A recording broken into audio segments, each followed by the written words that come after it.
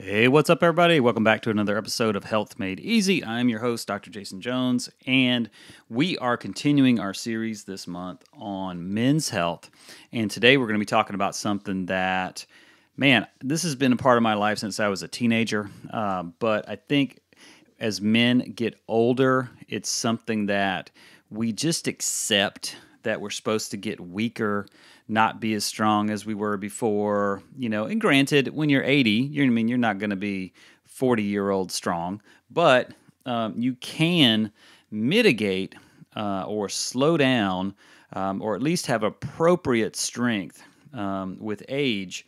And what we're going to talk about today and focus on today is the loss of strength with age and what you can actually do about it. Because since I was a teenager, I've been very much into, weightlifting, strength training, those kinds of things. And the older I get, the more important that I find it to be. And things like strength through range of motion, being mobile, being able to do the things that, I want to do for as long as I want to do them, that's appropriate for, my fitness level. So, your muscles tend to grow larger and stronger, from the time we're a baby till we hit maybe around 30, but then when we hit our 30s, our muscles start to lose mass and function, and this condition is called sarcopenia with aging. So sarcopenia is age-related muscle loss. Now, it doesn't have to happen in your 30s. It could be 40s. It could be 50s. It could be your 20s if you don't do anything. Now, you tend to lose more muscle mass and strength if you're physically inactive. Now, the research tells us that you can lose as much as 3 to 5% of your muscle mass if you lead a sedentary lifestyle after 30.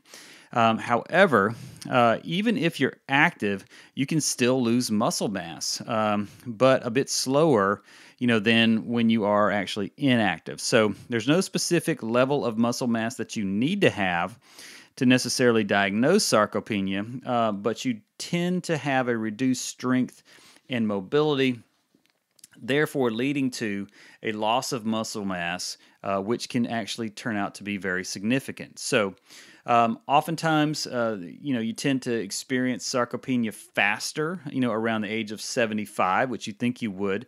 But what you're doing and what's happening at 75 likely began when you were in your 30s. It's like the things that you do in your 30s, 40s, 50s, and 60s will dictate what you're going to look like and how your body's actually going to function when you're 75. It just doesn't turn off, at some point.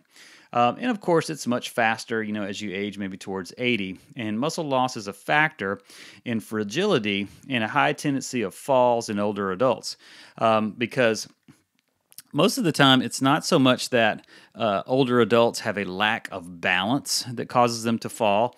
They just don't have the strength and the muscular capacity and mobility to move appropriately, and then therefore they end up falling.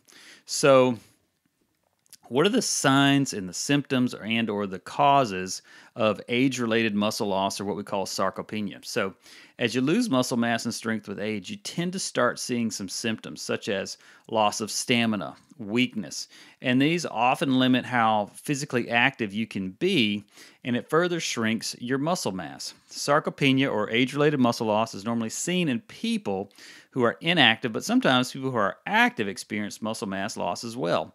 Now, when active people have sarcopenia, it often suggests other factors are contributing to it, such as a decrease in the ability to convert protein into energy, which is typically going to be poor digestion, because as you age, you also lose hydrochloric acid in the stomach, and that is where you take the proteins that you eat and your body rips them apart into the amino acids that you need as building blocks for muscle mass and healing and repairing and all that sort of stuff. So a drop in activities of nerve cells, response for passing signals from the brain to the muscles to initiate movement. And this is where chiropractic care comes in, super important, because it increases the communication between the brain and the body, or normalizes the communication between the brain and the body so it can work correctly. not getting enough protein or calories each day to sustain muscle mass. If you have a certain amount of muscle mass, like for me to maintain the muscle mass that I have as a 46-year-old male, I need 200 grams of protein every single day just to maintain my muscle mass and maybe even to get a little bit more muscle mass on. Lower concentration of hormones, including testosterone, growth hormones, and insulin-like growth factors, all which tie to the things that we previously just mentioned. Now, what are some things you can do about sarcopenia or age-related muscle loss? Number one is exercise, okay? And these are in no particular order, but this is the first one we're going to cover, okay?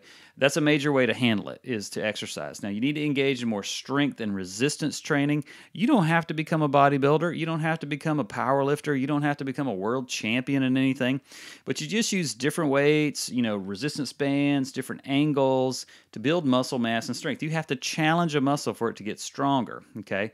Resistance training helps improve your body's ability to convert protein into energy in less than 2 weeks. However, keep in mind that intensity, proper number of repetitions, the frequency of exercises are important for get the maximum benefit and with the lowest risk of injury. That's why I like, strength through range of motion, but not so much that there's no sense in you lifting like at your max. If you're listening to this, you're probably not 16-year-olds. You're probably not going to try to be a world champion at a 1-rep max lift. If you're working in the 8 to 10 to 12 to 15 rep range, and those last few reps are tough, but they're not, so tough that you're going to blow something out, you're probably doing what you need to do, okay? So you can also work with an experienced trainer if you've never done any of these kinds of things.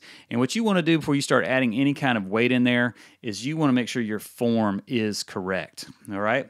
Now, you got to get enough protein and calories in your diet. Protein and calories are essential to sustain muscle mass and energy.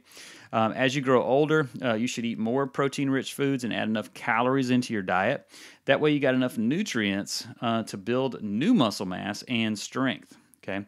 So I hope this helped you out.